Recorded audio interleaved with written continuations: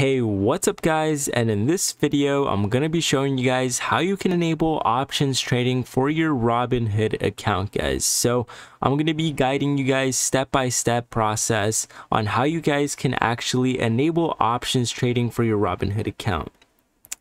So let's go ahead and get started with this. What you're going to want to do is you're going to want to head over to your account. Now it's going to be the fifth bottom icon. So it's going to be the person icon. What you're going to want to do now is click the top left three lines. So go ahead, click that and go ahead and click investing. Once you guys are actually here on investing, scroll all the way down and then head over to enable options trading, guys.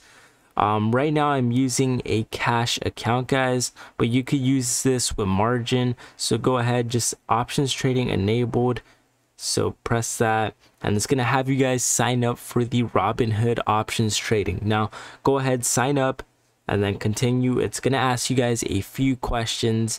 Like, do you provide investment advice as part of your job? For me, I'm going to press no. Are you registered with the financial regulator? No. And then you know, you can click less than 1 year. I'm gonna click less than 1 year.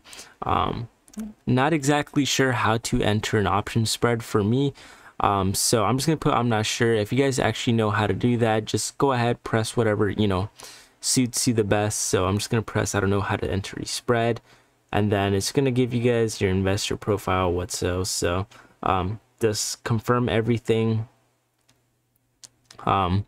So once that's over with, it's going to give you this agreement. Just go ahead and click accept, and then after that it's going to give you an application, and my application has been approved here. So I can actually buy calls and puts, sell covered calls, sell cash covered puts, and start exercising options, guys. So there you guys go. Level 2 options trading. You guys can actually upgrade this in the future just by pressing the upgrade button and so you actually need a margin account for that to actually enter level 3, but that's how you actually enable options trading for your Robinhood account, guys. So anyways, that's been it for the video. I'll see you guys for the next one.